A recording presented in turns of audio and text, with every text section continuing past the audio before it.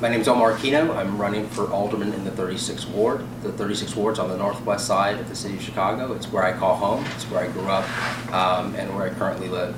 And there are some serious issues facing this city and in this, and specifically this ward. We are having a lack of leadership. I argue that in the 36th Ward we are without an alderman. The current alderman decided to run in a different ward after the remaps. And so many of our neighbors are lacking city services.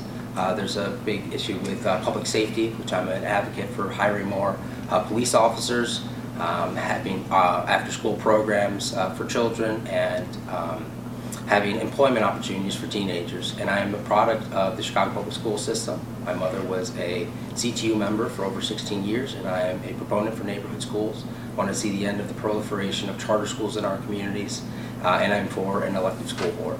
And what distinguishes me from my opponents is that I have some plans into trying to solve our budgetary issues that the city faces. So I hope for your support. Thank you.